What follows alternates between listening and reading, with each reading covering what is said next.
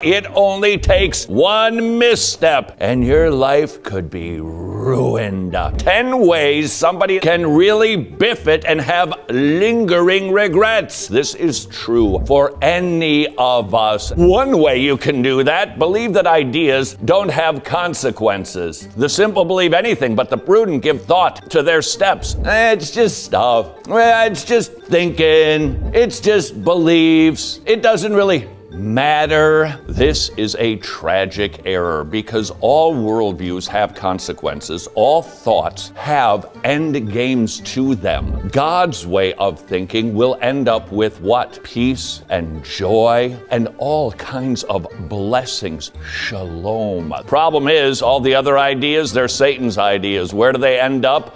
Death, destruction. Live outside your means. The rich rule over the poor and the borrower is slave to the lender. Yes, you qualified for a bigger home. Yes, you could have a larger mortgage. This is some proverbial wisdom. If you want to ruin your life in your 20s or 30s, 40s, 50s, doesn't make any difference, push it right to the end. Just get right there, because that way, when something bad happens, and it will, you won't be ready for it, and your life will be wrecked. Feed an addiction, the Proverbs say. The righteousness of the upright delivers them, but the unfaithful are trapped by evil desires. Addictions, if you like, will grab you, and they do it subtly. An addiction doesn't come knocking. Watch out for things that can snare you. Run with fools, the Proverbs say. Walk with the wise, you'll become wise, for a companion of fools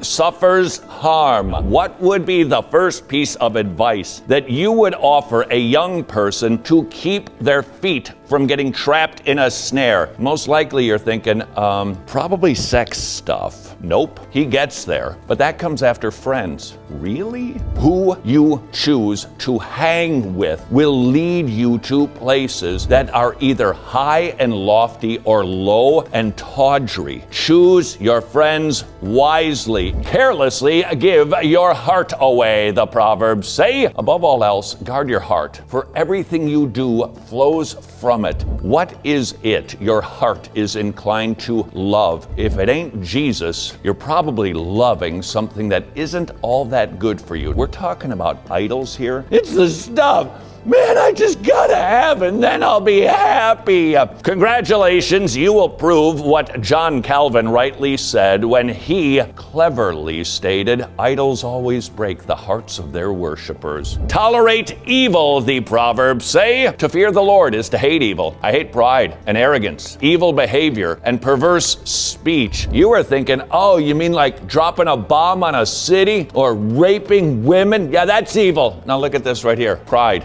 arrogance, evil behavior, nasty speech. Those are the things that God esteems as evil. Oh yeah, the other things are evil too, but his standard is higher than ours, and he hates those things. And when we kind of pretend they're not so bad, or we do not set ourselves against them, in a sense, we are for them, and life will not go well. Make secondary things ultimate and ultimate things secondary. Say what? Proverbs say, keep falsehood and lies far from me. Give me neither poverty nor riches, but give me only my daily bread. Otherwise, I may have too much and disown you and say, who's the Lord? Or I may become poor and steal and so dishonor the name of my God. Be careful what you strive for. There's nothing wrong going to university, gaining a skill so that you can earn an income, so that you can spend it not just on necessities, but on some things that you can enjoy, because God allows those things. But when it's your heart's desire to become rich, you're just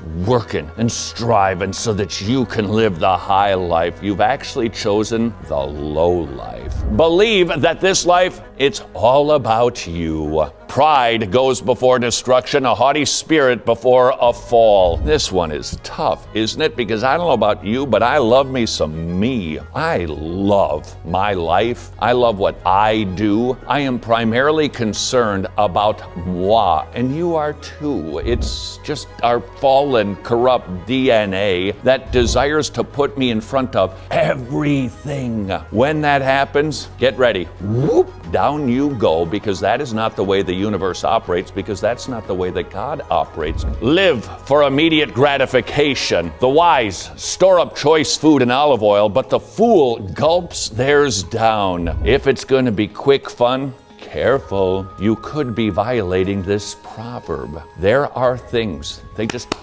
they want you now, man. They want to just grab you and get you and cause you to consume it quick. Whenever that offer comes your way, be careful. You might be taking the road of the fool. And finally, number 10, avoid accountability. Whoever loves discipline loves knowledge, but whoever hates correction is stupid. The stupid person doesn't want to be corrected. The stupid person thinks, I know everything. I've got this. What do you know? I am being nothing but stupid, and I'm headed toward destruction. This isn't hard. Do you want God things, or do you want the foolish things? Commit today. I want to run after God. I want to enjoy the things that He knows are good for me. I am going to reject foolish things. I am going to mortify those desires and choose the wise things this day, and you will start down the path of wisdom and joy. Good evening, my fellow totally depraved Americans.